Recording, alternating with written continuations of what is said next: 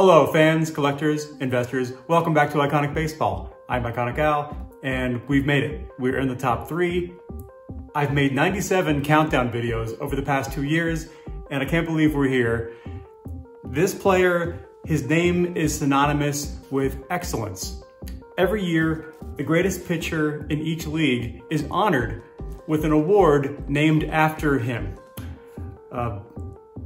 I know I have a pitcher that I've already named the greatest pitcher of all time, but my list is the greatest and most iconic. This pitcher, name recognition, iconic status, hobby mojo. When you take everything into account, you have to consider this man the most iconic pitcher of all time. His career WAR of 163.6 puts him on Outlier Island, defining him, along with Walter Johnson, as the 2 greatest pitchers in baseball history, and it's not even close. You know who I'm talking about, of course. It's the great Cy Young. Take me out to the ball game. Take me out with the crowd. Buy me some peanuts and cracker jack. I don't care if I never get back. Let me root for the home team. If they don't win, it's a shame. For it's 1, 2, 3 strikes, you're out at the old ball game. Born in 1867 in Gilmore, Ohio, Denton True Cy Young would go on to become the most iconic pitcher in baseball history. As I mentioned in the intro, his 163.6 WAR puts him in a class with only Walter Johnson as true outliers in baseball history. The next pitcher down the list, Roger Clemens at 139 WAR, has to be adjusted down, as I said on my Clemens video, to about 113 WAR. So after Johnson and Young, there is not a pitcher until the teens, the 1 teens, that even comes close to their WAR. So truly, Walter Johnson and Cy Young are outliers in the game of baseball in terms of their longevity and their compiled greatness. He won 511 games, a number that will never be touched.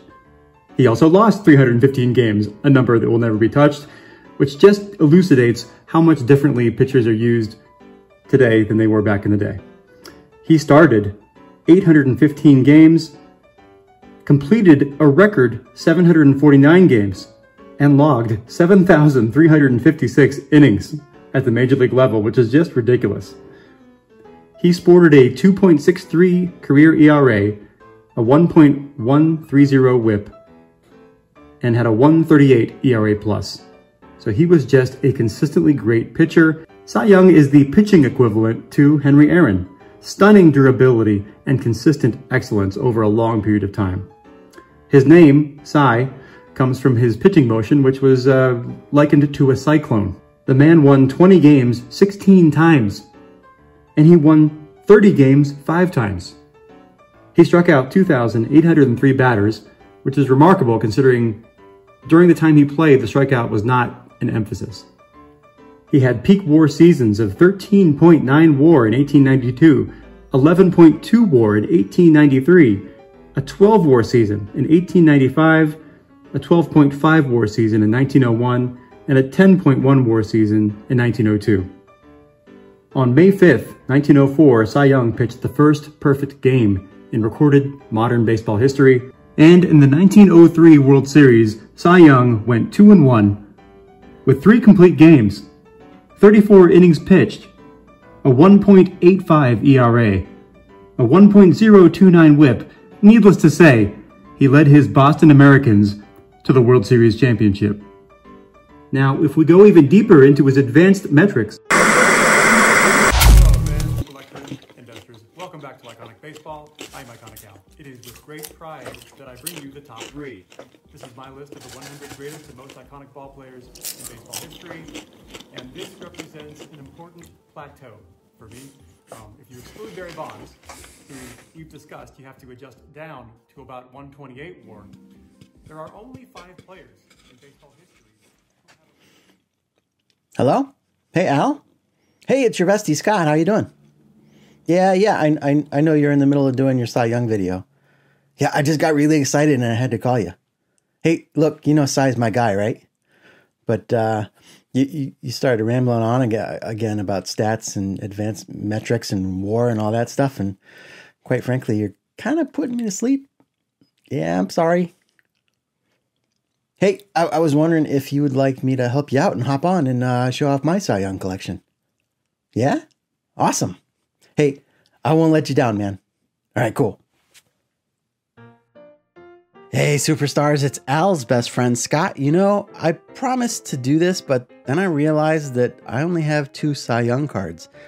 I'm an artist, and artists are, well, poor, and Cy Young cards aren't exactly cheap, but I am proud of what I got. He's got 3 cards in the T206 set, and I have 2 of them, including this pitching pose, and then my most favorite card in the whole wide world, the T206 portrait. I love the green, I love the portrait, and I love that I drew a bunch of commissions to earn the money to buy this. I'm just so excited to own this guy. Another fun piece I have is this press photo from Cy's 80th birthday party. He's signing a contract presented to him by another legend, Cleveland Indians owner Bill Veeck. And, well, I guess that didn't take very long, did it? I could talk about the stuff that I'd like to own eventually. I'd love to get my hands on a Cy Young autograph and the T206 Milkman. Oh, and the T205 Gold Border. Hey, that gives me an idea. Let's just move this stuff out of the way. All right. Like I said, I'm an artist, right? So I can just create any Cy Young piece that I want. So that's what we'll do. And while we're doing that, I'll talk a little bit about the man. I think first and foremost, my fascination with him stems from the fact that he lived just about an hour south of me in Newcomerstown, Ohio. He was a farm boy with a 6th grade education who raised chicken and sheep and hogs, and he absolutely loved baseball. And on top of winning more games than anyone else in baseball history, he also lost more games. So maybe he didn't have the dominance of like Walter Johnson or Christy Mathewson, but he was an even-tempered workhorse, a real man's man, and just an absolute model of consistency who became a baseball idol.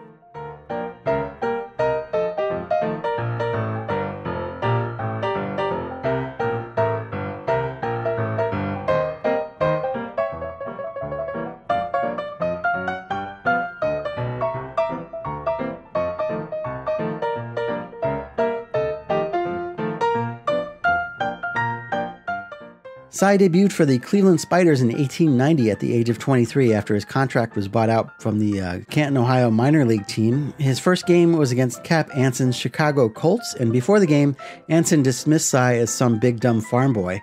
Cy then proceeded to beat the Colts 8-1, giving up only 3 hits in his major league debut. In his early years, Cy threw as hard as anyone in the game, and despite losing that speed on his fastball as he got older, he developed excellent control and mastery of his nifty arsenal of pitches that allowed him to pitch effectively well into his 40s. He attributed his longevity and success to his personal 5 rules of conduct. 1. Be moderate in all things. 2. Don't abuse yourself. 3. Don't bait umpires. 4. Play hard. And 5. Render faithful service to your employer. Cy retired when he was 45. I guess he was having some arm issues, but I also read that he claimed that he could have kept throwing. He said he was just unable to field his position effectively and that he was essentially bunted out of baseball.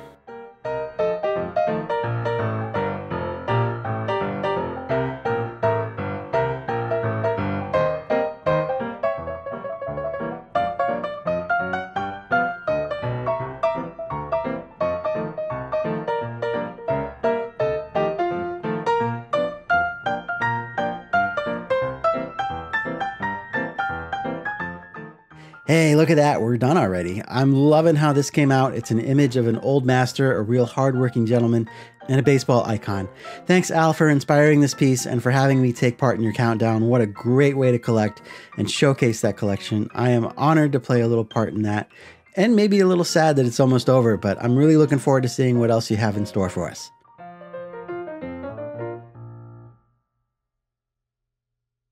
Scott, thank you so much. What an amazing contribution to this episode. If anyone is unaware of Scott's channel, Reindeer Studios, check him out on YouTube. Also on Etsy, he's got some amazing merchandise on sale. And I'm gonna leave a link to the video that shows how he acquired that T206 portrait, green background, Cy Young.